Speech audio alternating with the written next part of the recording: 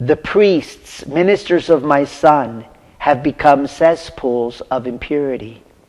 Woe to priests and to those persons consecrated to God, who by their infidelities and their wicked lives are crucifying my Son anew. The leaders of the people of God have neglected prayer and penance, and the devil has bedimmed their intelligence. A great number of priests and members of religious orders will break away from the true religion. Among these people there will even be bishops. Rome will lose the faith and become the seat of the Antichrist.